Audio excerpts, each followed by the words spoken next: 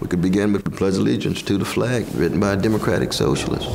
Walt Whitman, Martin Luther King Jr., Albert Einstein, socialist to the core. Socialism is as American as apple pie. Most socialists begin with a critique of inequality. Basic human rights need to be provided for.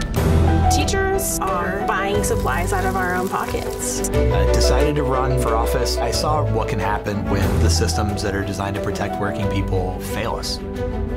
Society changes when people who otherwise don't have power stand up. 5 individuals own more wealth than the entire bottom half of the human population.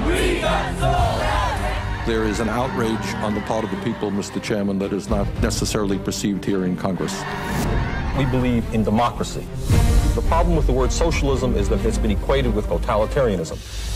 The Red Scare, anybody who uses the big scary S word is automatically Stalin. It doesn't work anymore. We've got thousands of teachers who've come to this building demanding answers. When you can't do your job without having to have a second job to pay the bills, that's bull. Democratic socialism is the value that in a modern, moral, and wealthy society, no person in America should be too poor to live. Our job is to change the world in the United States of America.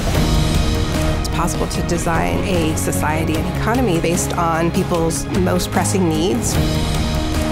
More voice from the workers actually benefits the company. Yes. Socialism is really, at heart, the ultimate expression of democracy. If that's not American, I don't know what is.